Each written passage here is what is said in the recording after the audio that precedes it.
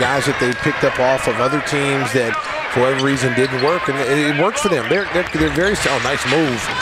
Wayne Selden. Rock, chalk, Jayhawk. Yes, averaging 20 over the last 4. Selden with a step back on Drummond. Throws it up. Nice job creating some space. Wayne Selden Jr.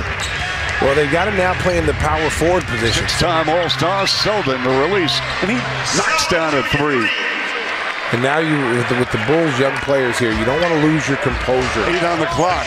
Selden with a pull-up on Drummond. Got it. You know, this is another player, Stacey, that's really grown on me since the acquisition away by the Bulls. Solid D. Selden on the runway against Maker. They're going to call continuation. Counting the foul. And we're going to take a look at the forward drive to the hoop. Selden. Nice job by Wayne Selden Jr. Yeah, I agree with you, Stacey. There's so much that you can go into the offseason to build on. You win here, people love their Chicago sports. They love their players, and they are loyal to their players.